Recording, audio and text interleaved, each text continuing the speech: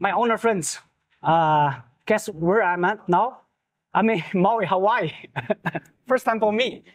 But most importantly, I'm together with my best friend, Dom, Hey. CMO of Qualcomm. Good to see you. Good to see you again. Right? I'm so curious because apparently this morning I just witnessed the phenomenal launch of Snapdragon 8 Elite. So here's a question for you, actually. Sure.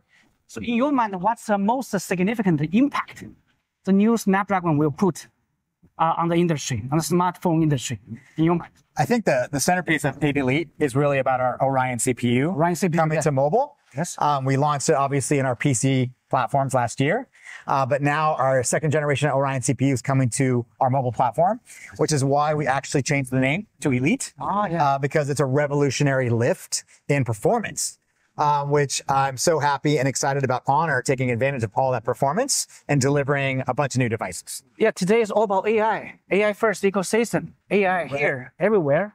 So I'm just curious, what's 3 words come to your mind when you first think of AI? 3 words. 3 words, yes. Human. Human. Assistance. Assistant, oh, agent. Yeah, like agent, assistance. Yeah, agent. And safety.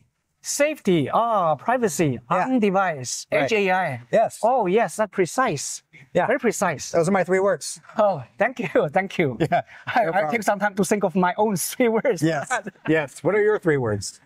Oh, first will be the same, human. Because we're really sponsoring the human-centric innovation philosophy. The second one, agentic. Agentic, acting like your personal agent, assistant, like you said. And third one, I think, is really